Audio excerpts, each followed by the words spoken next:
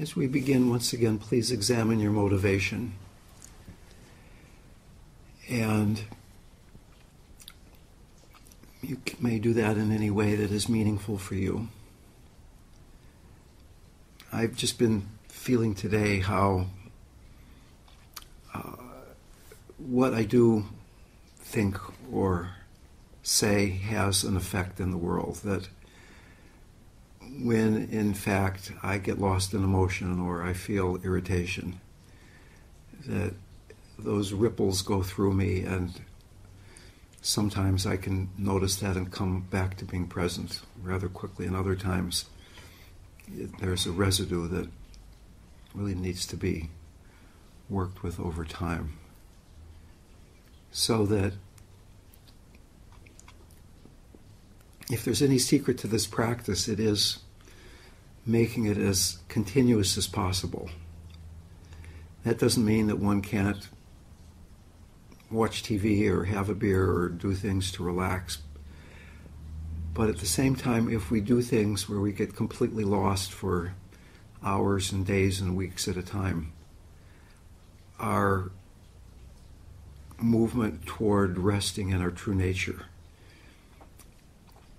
is greatly diminished. What we do, what we think, what we say has an effect in the world.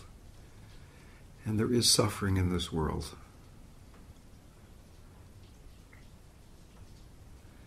There's obvious suffering, people hungry, people dying.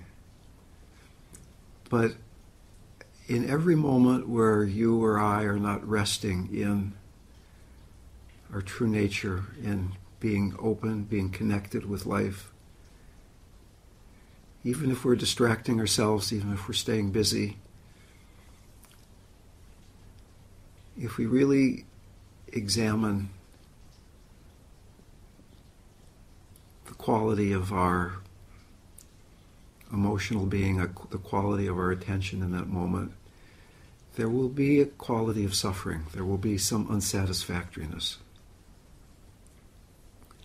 And the longer I practice, the more difficult it is to lose myself in the pleasures of the world. Try as I might, and God knows I try.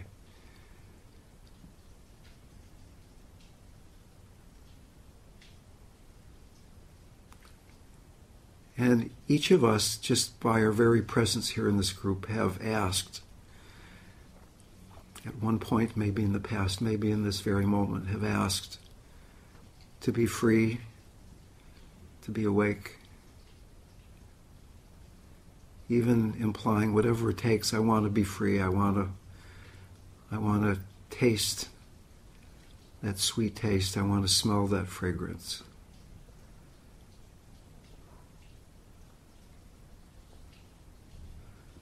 Please invoke that which you love. Invoking in the sense of uncovering that which is already here. That which in your heart of hearts you know is always and everywhere fully present.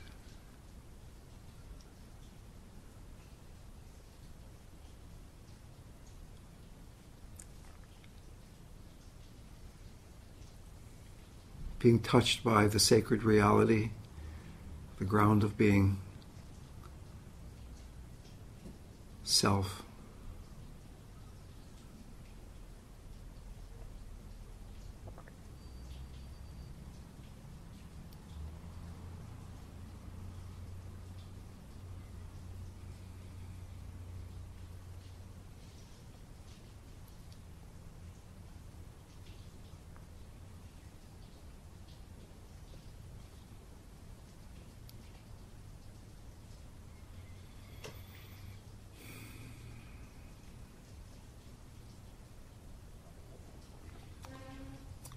And as you allow yourself to be touched, as you allow yourself to directly experience that which is true,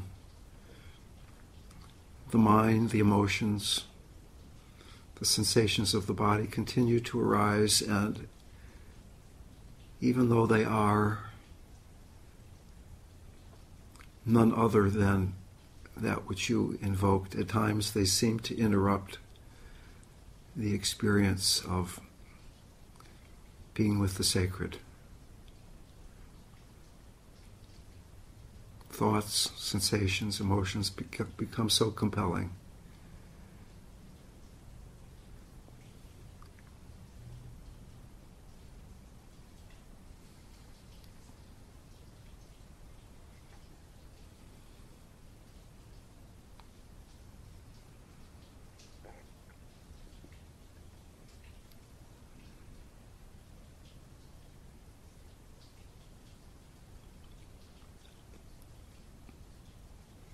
Just for a very few breaths,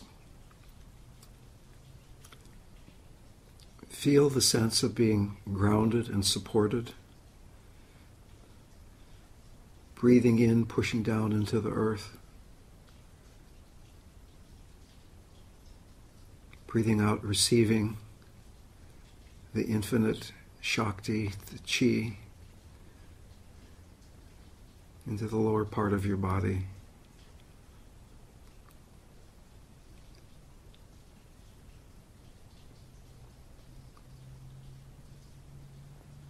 And as you receive the sense of support, feel your body begin to relax, your organs dropping down, your brain itself beginning to relax.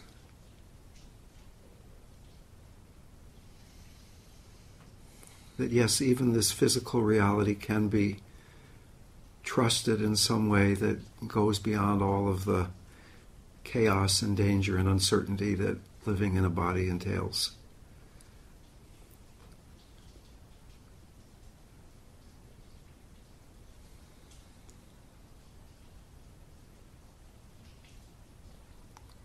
And then bringing your attention down into your center. With each out-breath, the whole universe becoming this place at the center of your physical being. Your identity, your I-ness, where you pay attention from, the place through which the energy of the universe flows through you. Inhabiting this fully with each out-breath.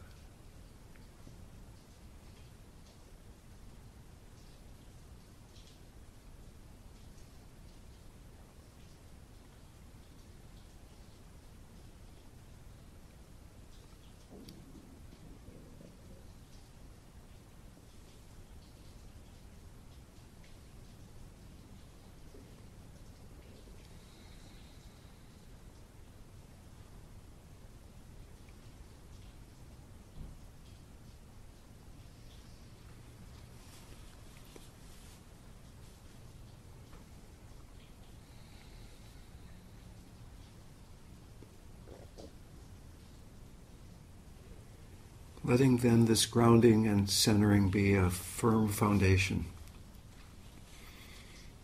a trustworthy foundation, a stable foundation from which to experience the openness of your heart. Breathing into that spaciousness in the center of your chest.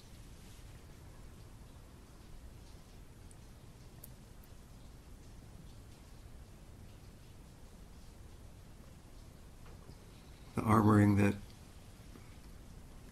seemingly keeps us safe falling away as we use the breath to penetrate more and more deeply into the nature of our hearts.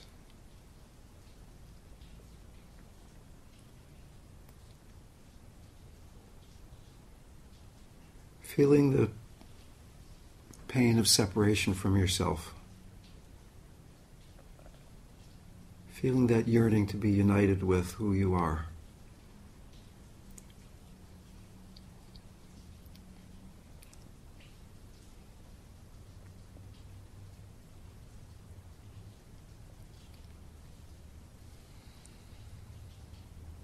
All the grief, the armoring,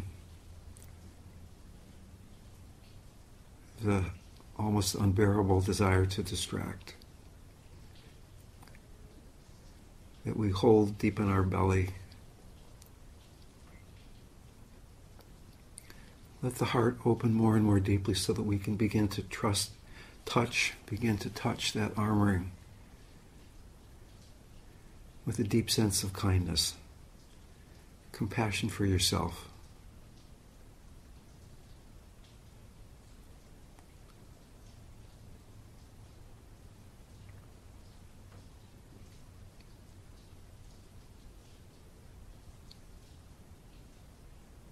Those places that keep us from being deeply in love with our own being. Have mercy. Touch them with gentleness.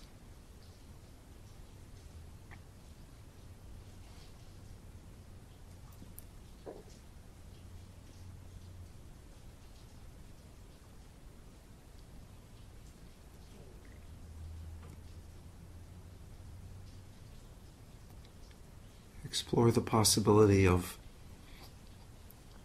ending the battle just for this period of time. Becoming totally vulnerable to who you are. No matter what arises.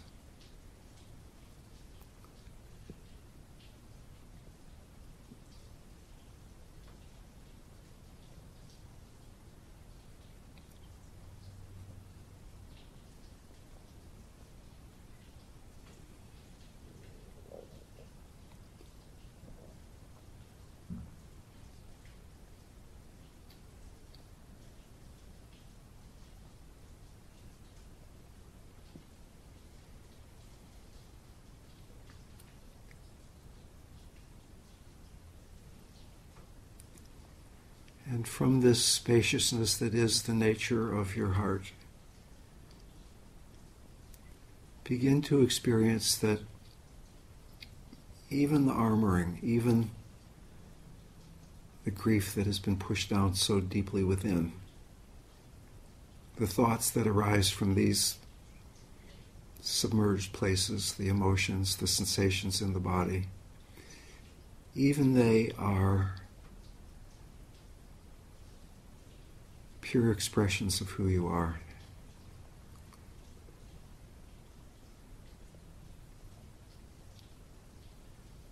So that nothing that arises, no moment needs be pushed away, be grasped at. Resting in spaciousness, connected with the flow of life.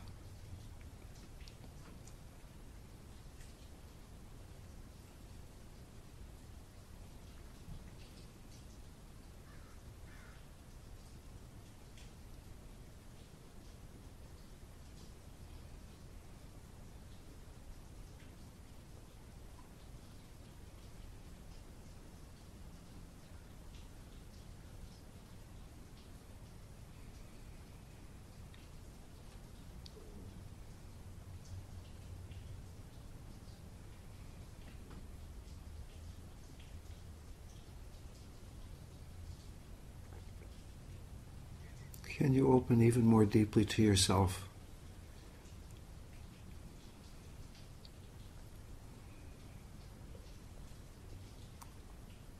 Is there that place where it becomes almost unbearable to be so undefended?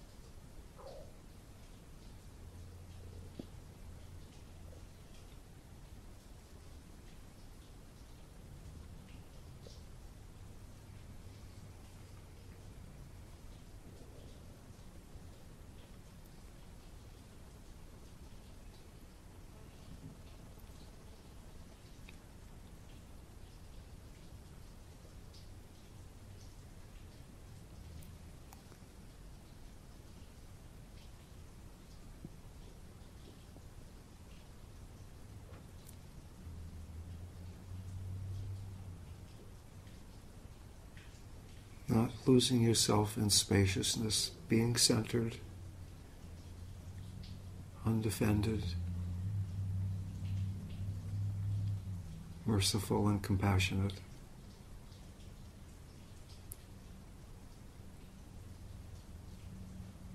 Allowing yourself to be compassion.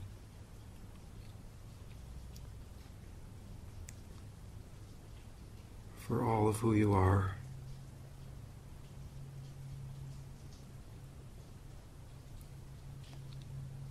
And experiencing that this compassion radiates from you in all directions.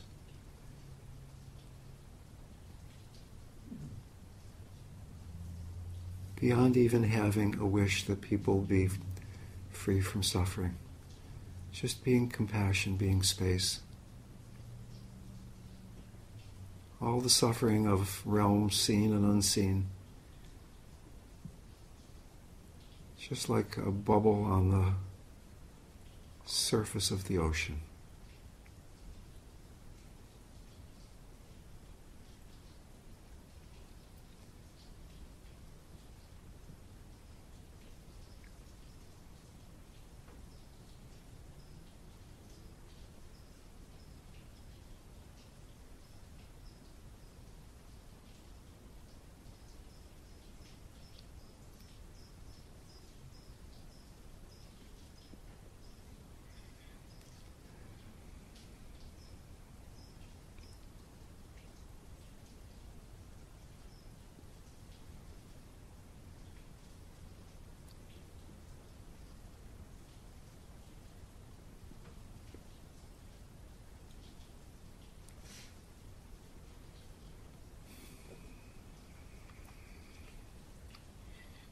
As you breathe out, being in your center.